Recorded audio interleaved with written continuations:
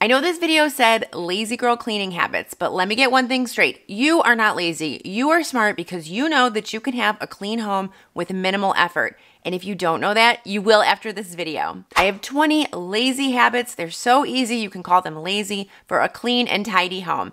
Back in the day, I used to clean my home all the time. And the funny, ironic thing about it, it was never clean. I don't know what I was doing. Well, I do know what I was doing. I wasn't cleaning the right way. I didn't understand these kinds of things. Since then, I've had 3 kids. I've moved from an apartment to a larger home, and my house is cleaner than ever, but with very minimal effort. I was forced to figure out how to do things faster and easier. I'm gonna go through some habits that I have. I'm gonna go room by room. I'm gonna divulge my secrets, and stick around until the end. I have a number of general things that I do that I think will really help you. Okay, so let's start with laundry because laundry is always an issue. So what I do, my habit here is to always have a laundry hamper or laundry basket in everyone's room. So every single person knows not to put their clothes on the floor. They can put their clothes in the laundry hamper, and it keeps the whole room clean and tidy. And then on laundry day, I just go around collecting them. My second habit is to designate days for laundry. I'm sorry if you have been here watching my videos and you're sick of hearing me say this, but it really has changed my life.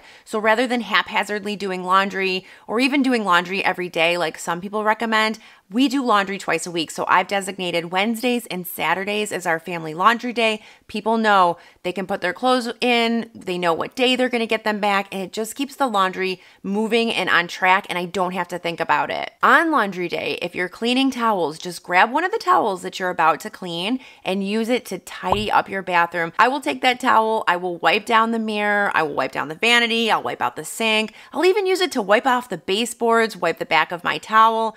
You may not want to do this with like a really fancy towel, but honestly, with 3 kids, none of our towels are really fancy. I just do this with our regular towels. Then they come out nice and clean in the wash. Since we're in the bathroom, another hack that I just do it by habit now, and it keeps the sink really clean, is when I'm washing my hands, I will take a soapy hand and I will wash out the sink with it, and then I'll wash my hands again. You know, my hands are already wet, the sink is dirty, I'm standing there, why not? My next hack, I have been doing this since 6th grade when my parents asked me to clean the shower, and I thought it was so weird, and I didn't know until I started watching YouTube that there are actually other people out there who do this and talk about it. So I don't feel as weird sharing the hack, but essentially, I will wash the shower while I'm in it. I will be in there washing my hair, waiting for the next step in my conditioner or whatever, and I will just wash the shower. I will get a sponge, I will get shower cleaner, I will scrub it down. I'll even take a magic eraser in there and I will scrub the tub. It works really well and keeps it clean. It just seems like less work for some reason when you're taking a shower and cleaning it than when you set aside a whole big amount of time to clean your shower. Another little lazy hack that I've been doing, and I've been doing this for like the last month, and it's actually shocking how much cleaner my shower is for it. I have been using liquid soap like body wash instead of bar soap. I've used bar soap for years. I've just tried out you know, they always say that the bar soap creates soap scum, but the liquid soap doesn't, and they're absolutely correct. So if you want to have less soap scum in your shower, try out the body wash. If you're enjoying this type of content, hit that subscribe button. It is free, and I make content on enhancing your home and simplifying your life. I do videos twice a week. Still in the bathroom, another hack I've been doing is I like to add a tiny bit of toilet bowl cleaner to the bottom of my toilet brush holder. Or what I've also been doing is adding a few drops of essential oil. It just keeps it kind of clean and gives it a nice smell. Okay, moving on to your kitchen, and this one's about your microwave. Instead of setting aside time to clean out your microwave, all I've been doing is when I heat up something in there and it's you know, in there for a couple of minutes, and then I take my food out and the microwave's all hot and steamy, I will take a little cloth and I will wipe out the inside. Keeps the microwave perfectly spotless. But instead of cleaning your microwave, what you should do is get yourself something like this. This is like a splatter protector. You put it on top of your food, you heat up your food, you don't have a dirty microwave after, and it works like a charm. This one is for your dishwasher. I just did this the other day. Sometimes our dishwashers, believe it or not, they need to be cleaned on the inside because they get dirty and then they start to smell, and they actually don't clean your dishes as well. There's a super simple fix for this. When you are running your dishwasher, don't make a whole big effort to clean it. Simply put a cup of vinegar on the top rack of your dishwasher and run a normal load. They also sell like citric acid cleaners, which I really love. I use those often as well, but it's very simple. You just put it in and run the dishwasher with your dishes in it. So it literally takes 2 seconds and your dishwasher is sparkling. And since we're talking about the dishwasher, I just want to tell you that you can use your dishwasher for much more than just dishes. There's so many things that you can get cleaned in the dishwasher, and you should save yourself the time and just do it. You can put your oven filters in there. You can put your even lighting fixtures. You know, those get really dusty with like caked on dust. You can clean pots and pans and wine glasses. You can clean silicone baking mitts and baking trays. Even your fridge shelves if they fit. The oven racks get really dirty, and if you don't clean out your oven regularly, your food that you're putting all of this time and effort into cooking and baking actually won't taste as good. So you do want to keep these clean.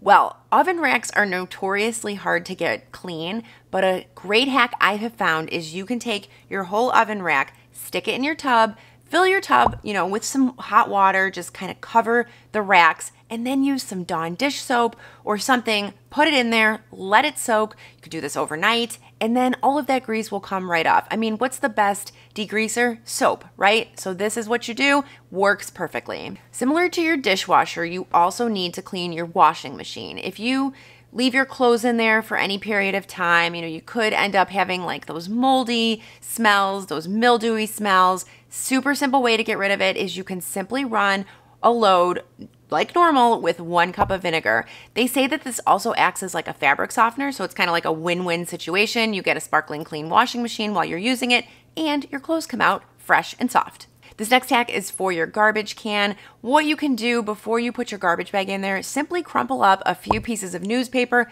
stick those in the bottom. What that will do is it will actually absorb the odors from your garbage, and it will also absorb any liquids that might happen to escape, which also causes odors. And then you can replace these as needed. The next tip, I like to vacuum often. I mean, I kind of have a problem. I just see stuff on the floor and I want to vacuum it. Back in the day, I would just lug out my huge Shark vacuum cleaner. I love it. It's super powerful. It works really well. It's like my favorite vacuum cleaner. I can link it below if you're in the market for a vacuum cleaner. But what's much easier is I recommend just get yourself, if you can, a cordless vacuum cleaner. The key is handheld and cordless. That is what you want. And then when you see things on the floor, no need to lug anything out. Just grab your little handheld. Problem solved. This one's like super lazy, and it is to just take your shoes off at the front door and make a rule to never allow shoes in your home past your entryway. Trust me on this one. Did you know that 90% of the dirt in your home comes from the outdoors? So all you need to do is stop it before it comes in. This next habit is to sort of multitask. But whenever I'm on a phone call, I say to myself, okay, well, I'm on the phone, so I'm going to clean while I'm on the phone. You can just pop in some headphones, get some cleaning done. You will be shocked at how much cleaning you'll get done, and it will just fly by. Did you know that vacuuming burns 200 calories an hour, which is pretty amazing? So sometimes what I like to do is I will just say, you know what, instead of working out today, I'm gonna do some cleaning. So go ahead and use cleaning as exercise. Another hack kind of habit here is just to never have downtime in the kitchen. I spend a lot of time in the kitchen, whether I'm like waiting in between steps and cooking, waiting for food to heat up in the microwave, whatever I'm doing in there. And I'll just kind of stand around, and I finally decided, you know what, I'm not going to have downtime when I'm in the kitchen. When I'm just waiting for something, I'm going to do something. Whatever needs attention. Wipe down the counter, put some dishes in the dishwasher. And if the kitchen's perfectly clean, I'll do like some leg lifts. I just try not to have downtime in there. This one is like a general rule, just keep your cleaning supplies in the rooms that you use them. So in each bathroom, I have cleaning supplies for that particular room. In the kitchen, I've got cleaning supplies for the kitchen.